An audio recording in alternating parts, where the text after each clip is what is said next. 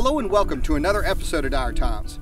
I'm your host David Dyer, and today we take a little bit of a step back from survival and we look into primitive cultures and how they didn't survive in the woods, but how they lived there. And now part of living is passing on stories and lessons and ideas, most commonly done through music. So today we're going to take a look at the Native American hand drum, how it's made, some of the materials in the process, and kind of walk you through a little bit of that and put a little bit of a modern spin with a local artist. So let's go check that out.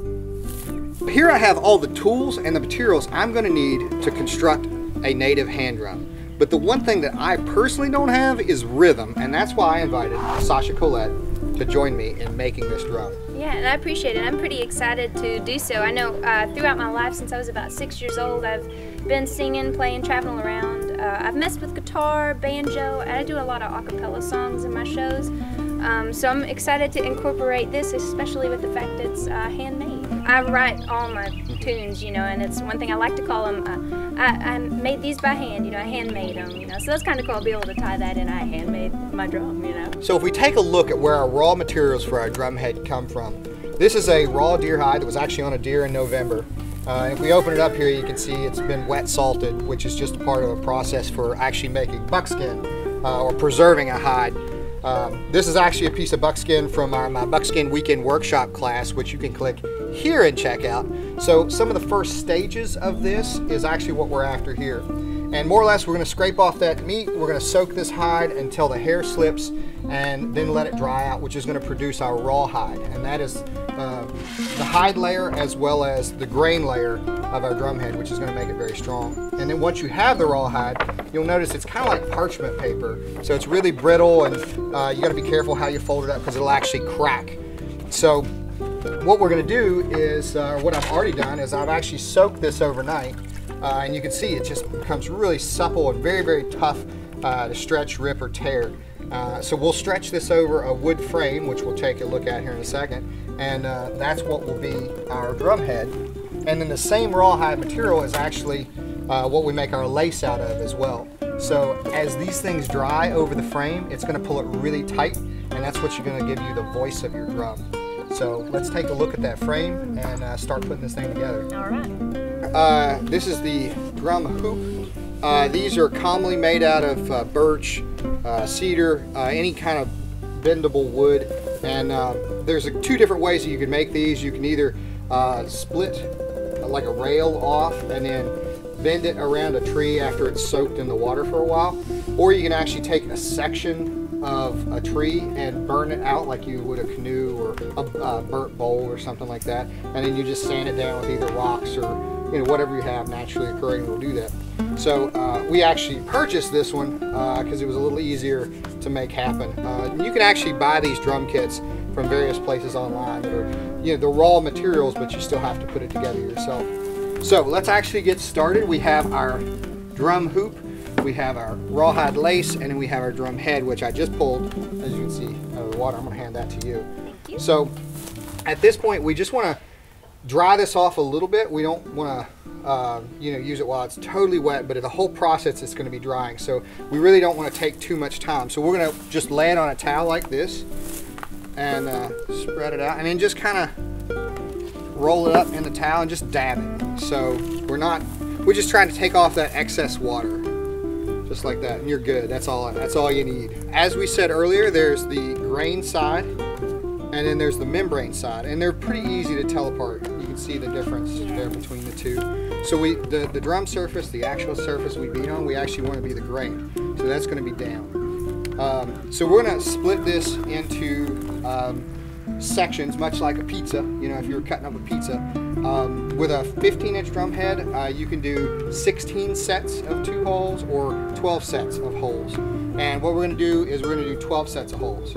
So for 12 sets of holes, we need 14 feet of lace. Where if we were doing the 16 sets, we would actually need 21 feet of lace, 22 feet of lace, somewhere in there. So at this point, I actually have a pattern that I make and cut out my drum heads from. And I already have on here these little tick marks. So if we lay that on there and center it up, and then just go along and mark all of your do a line. Because what we're going to do is we're actually going to come back once you get all this, and we're going to put a hole on either side of it. We're going to punch a hole on either side. Now, one of the really interesting things that Native Americans did while making a drum is they were very conscious that this was once a living animal, and just like the hoop was once a living tree.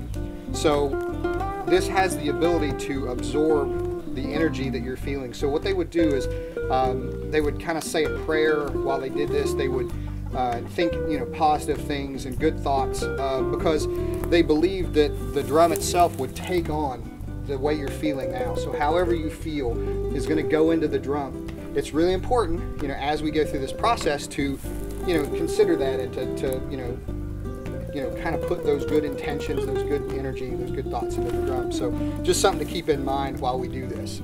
Once we have our drum head just kind of reasonably toweled off and our marks for where we need to punch our holes, there's two different ways you can do that. You can either take a leather punch and punch them, which is what I prefer to do, or you can take an awl and a hammer and punch them in that way. Doesn't really make any difference how you do it. It's entirely up to you, but I prefer the punch. So what we have here is we actually have 12 marks around, and we're going to put a punch on either side of each mark, so 12 sets of holes, and we'll show you how those work exactly here in just a second. So go ahead and punch those in. And what she's doing, she's going to do that, and she's going to do about a finger's width from the outside of the drum and about a finger's width apart.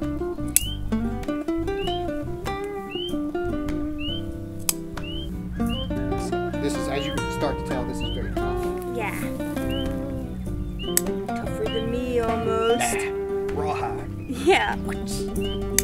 Okay, so we have our 12 sets of holes. So at this point we're going to do some prep work for our lace. Now the lace itself, when you can either cut it out, so like you can actually do like a piece of rawhide and just kind of cut. What's really neat is if you pull this, you'll see it stretches a lot. So we can really, get more out of this as we pull it. And as we tighten the drum, this is going to stretch, this is going to stretch. So there'll be a lot of that as we go. So to do this, you just want to pick one end or the other. It doesn't matter. I've got a pair of scissors here that will work perfect for this. But you just want to cut it into a bit of a point. And this is what you're going to use to thread through your holes. You're going to punch a little bit, like a row of holes right in the end of this here. And I'll show you why in just a second. Go ahead and just center them up and punch a bunch of holes in there. Yep, so you're just going to punch like a line of 3 right there toward the end. Kind of right in that thick part. So what we're going to do at this point is we're going to take our hoop and we're going to center it up on the drum head. So to do that, you just kind of guess at it a little bit, and then you can pick these up and they should just all go just over, just like that. Then we're going to pick any hole anywhere, it doesn't matter. So roll that just over the drum head. We're going to go down through the right, up through the left. You actually grab right here with your hand, so because you want to keep it centered. So don't be afraid to really grip it. All right, before you pull too much, go ahead and lace both holes. That way, when you pull it, you only pull one time. Now that you've got that through here, do you remember there's 3 little holes that we punched in there? Mm-hmm. We're going to find the other end of our lace, and we're going to run that through those holes. So this is going to be our anchor point for the drum. So you can see how, it's in there well. And now we can begin lacing the drum. So we're going to split the drum right down the middle. So you basically find the set of holes, so there's a cross from that. And we're going to go down through the right and up through the left. So you're going to put all your lace underneath. You're going to bring that hole up here, and you're going to go down through the right and up through the left. I think throughout my life, music has become more pronounced the older I get, and a lot of it is because my love for people in general, and it's kind of cool to find new ways to connect with people, and music has always been one that it's always been there for me to connect with someone, and you can connect with anybody with music. There's a neutral ground there to start with. Now we've laced all the way around our drum, going down through the right, up through the left. And you'll notice this last lace is going to be next to where we started. So we pretty much came back right around the circle. So if you finish that out. Okay, so we've successfully laced our drum, as you can see. Now this is not tight enough to finish, but if you remember how we went underneath every time, so this is our end point, this is our beginning point. So all you have to do is follow where you split the drum and pull tight. Now at this point you also want to keep in mind of where all your edges are. So you get them, you kind of adjust, you can kind of roll and adjust the head if you didn't quite get it centered. And then we'll actually go around and smooth all these edges out once we get it good and tight. So find your center line, and what you want to do so this doesn't slip through your hand, you pull and then you grab the other one. And then grab the other one. So you keep going down. You see how we're fishing through, and you tighten that up. Throughout my life, I've been in some plays and that kind of thing, and it's always cool to forget about your current situation for a second and just kind of you know, shoot for the stars for a little bit. You know, it's kind of one of those things, hanging in a hammock, you know. It takes your mind off of things for a while, and singing a tune about a particular subject or a particular story or something like that, it helps liven you up a little bit, especially when you're entertaining, because once you see somebody else is into it, it just pours right out of you, and there you are, you know, you're entertaining, and that's what music is about, and a lot of times is entertaining people who need their minds taken from one subject to something a little bit better, you know. All right, so this is pretty tight. This is about, you know, where you want it. It's kind of to feel, but as this dries, it's going to pull. It's basically not going to let this hide stretch back across. It's going to hold it in place. So at this point, we're ready to make our handle. And what you want to do is you have your beginning point here, so you find where you originally split the drum. Now we have 12 sets of holes, so we have, and the way that I guess the Native Americans looked at this is 4 directions. So north, south, east, west, and then each of those directions has a male and a female half. So what you do is this, if you imagine this north and this south, so male half, female half. So what you want to do is you want to bring your string back underneath everything and come up just on the right of all of that. Now the really cool thing is when you do that, now pull that string to the center and watch everything clean right up. Cool. See how everything just kind of went right into place? So what you want to do since you've done that is you have your line that splits, which is what you want to remember. So you're going to wrap 6 wraps up and with these 3. So you're going to go up through here. There you go. And you want to keep this really tight. It's going to be a bit of a challenge. And take it. You're gonna wrap it underneath right here where you came from, the whole thing, and you want to keep this really tight while you're doing this.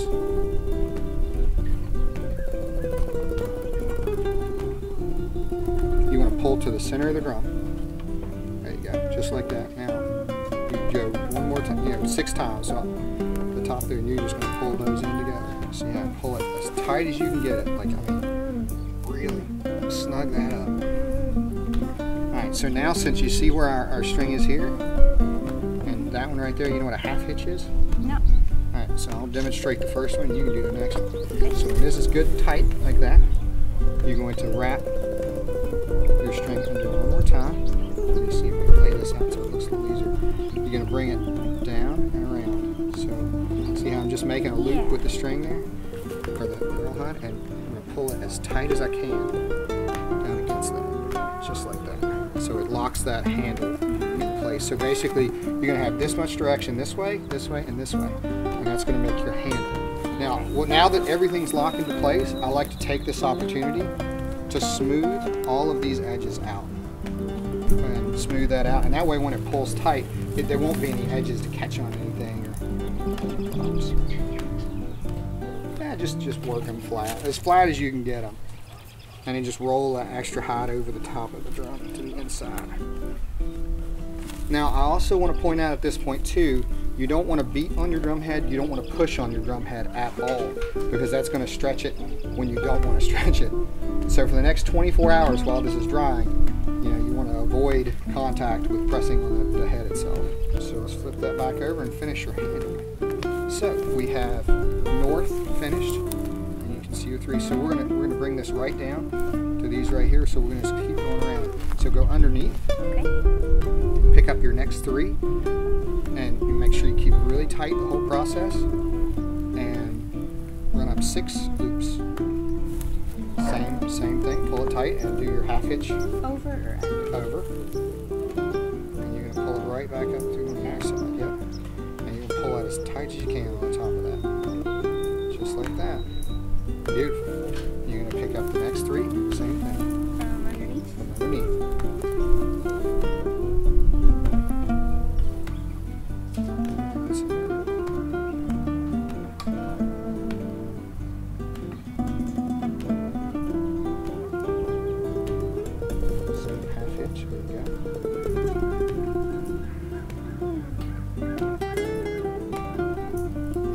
Last 3 there.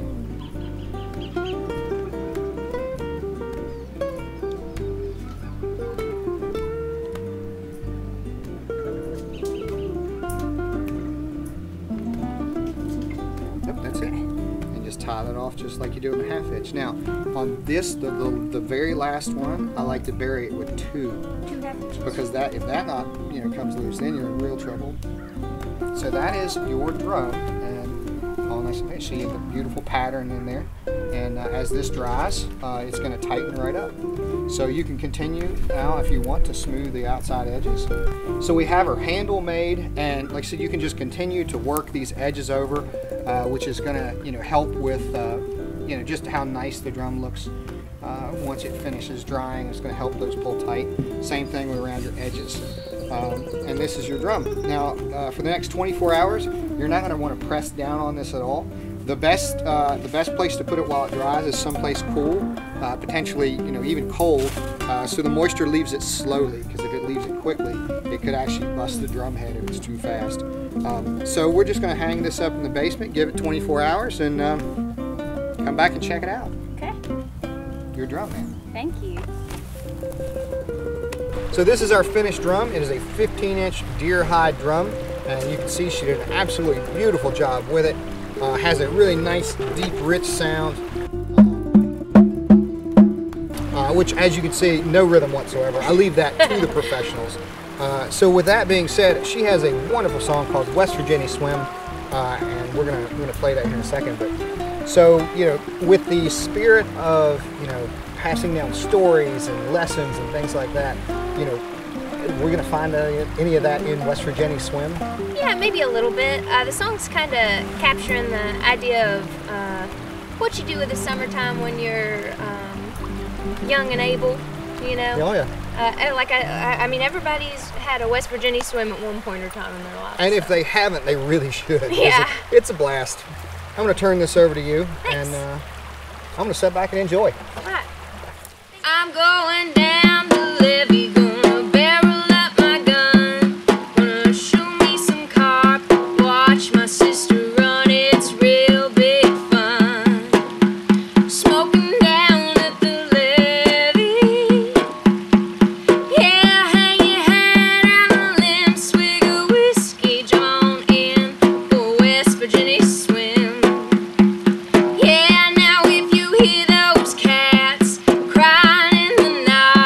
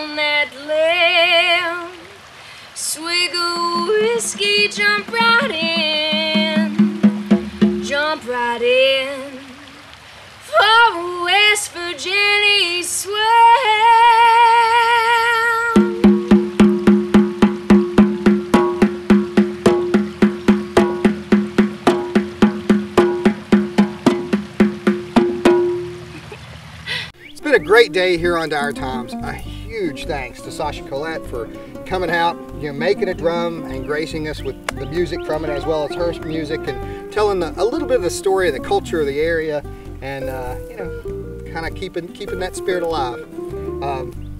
Tell us a little bit more about like some of your other music. I tend to I'm a songwriter by heart, by nature. That's all I've ever messed with. I tend to write a more folksy blues, kind of in the vein of Lyle Lovett and Bruce Springsteen, that kind of thing. And I like to take it out and travel around because it's the people you meet that inspire your stories. Absolutely. Well, if you'd like to check out a little bit more of what she has to offer, I'll put the link below. And what's really cool is West Virginia Swim is not one of those songs that she has up on her page. So you can only catch that if you hit the rewind button. Yeah. So just keep doing that. But again, absolute pleasure having you out today. And if you'd like to check out a little bit more what DyerTimes has to offer, you can click here for the Buckskin Weekend Workshop video, which we talked about a little earlier. You can click here for some interesting self-defense type stuff with the taser strike light. I go hand to hand with, it was bad. It was really bad. It was good, but it was bad for you, all for you.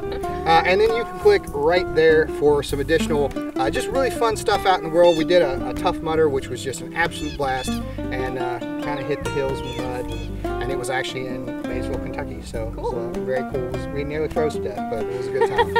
So again, a great pleasure. And thank you all for watching. This was DyerTimes. I'm your host, David Dyer, and I'll catch you next time. Hey guys, I've had a great time with DyerTimes today, and I hope you've enjoyed yourself also, and hopefully you got a sweet gem out of the day too.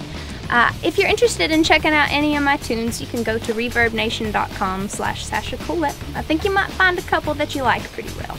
And in the meantime, don't forget to like, comment, and subscribe.